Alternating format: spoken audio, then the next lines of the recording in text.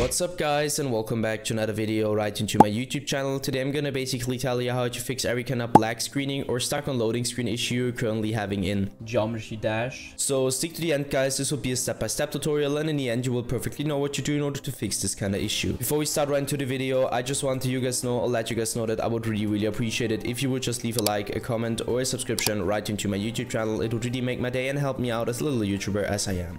The first step I would recommend doing for everybody, or the main step, is gonna be to navigate to the very bottom left corner of your screen, where you're gonna left click your Windows symbol, and use your Windows search function in order to find Windows Defender Firewall. So you're gonna type it in, and once this one pops up, I want you to click Windows Defender Firewall. Just simply hit enter or left click it.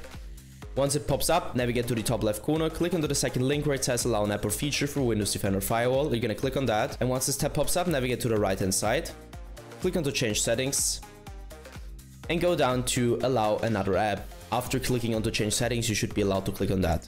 So hit that, hit browse once this window pops up.